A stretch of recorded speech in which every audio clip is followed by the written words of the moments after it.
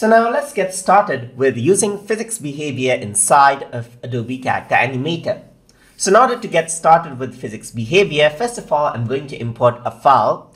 And to do that, I'm going to go to File, and then I'm going to go to Import, and then I'm going to select the shapes right here. That is an Illustrator file with different layers. So I'm just going to import this out, and what happens is that if I were to double click this, you can see that this is a bunch of circular shapes right here.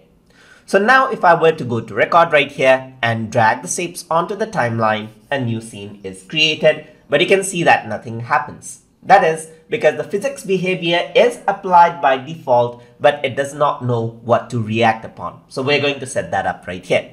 If I were to double click on shapes right here, and if you were to go over here onto shapes, you can see that physics behavior is applied by default. There's the gravity strength, direction, and wind strength, and everything is there. So now, in order to apply physics, I'm going to go around into, let's say, for example, this layer. And then what I'm going to do is over here on the tag section, expand the tag section. Here you can see that there's physics. So I'm just going to enable dynamic, and collide will be enabled just like that as well. Collide is enabled along with dynamic. So now if I were to go over here onto record, you'll be able to see that that shape actually falls down.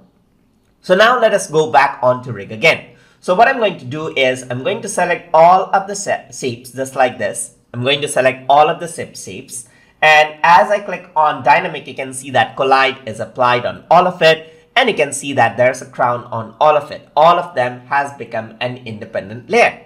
So now if I were to go to record, you'll be able to see that they collide with each other. You can see that the shapes collide with each other.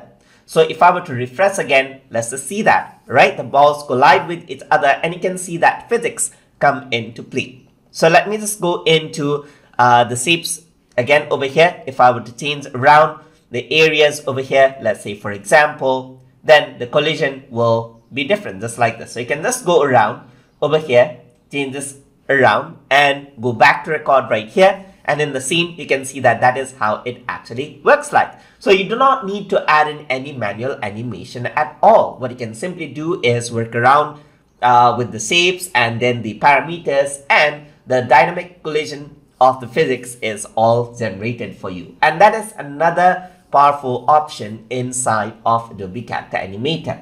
So hope you guys learned something as always. And as always, please like, comment, share, and subscribe.